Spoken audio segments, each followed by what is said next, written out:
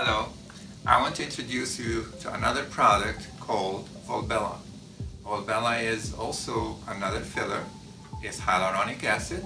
It comes with little local anesthetic mixed with it. And the only use that we have for Volbella is for the lips and for the lines that creeps on the upper lip or on the lower lips.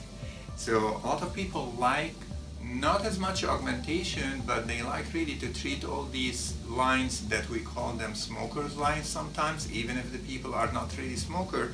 So this is a perfect ideal solution for these lines. Now I tell people, if you want volume, then we go with the Juvederm. So Juvederm is really full volume.